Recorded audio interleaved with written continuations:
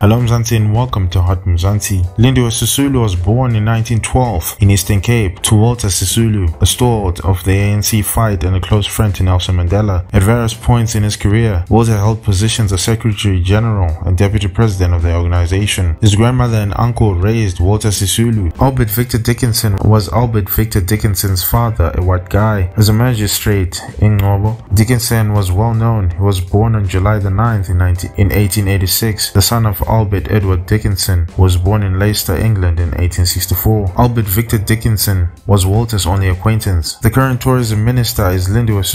Her tenure as Human Settlements, Water and Sanitation Minister spanned from 2014 to 2021. The ANC ticket on which she has been a member since infancy has landed her in Parliament every year since 1994. Swaziland and the United States were among her destinations for academic pursuits. Between 1975 and 1976, Lindiwe was imprisoned for anti-apartheid activism. Between 1977 and 1979, she worked as an intelligence analyst for the ANC military branch. This needs to be changed, Lindiwe has written to the press. As a result of this, she has been criticized and abused. In her contention that the Constitution is not comparable to the Bible in its authority, as a result of her disagreement, she and Justice Minister Ronald Lamola got into a public argument.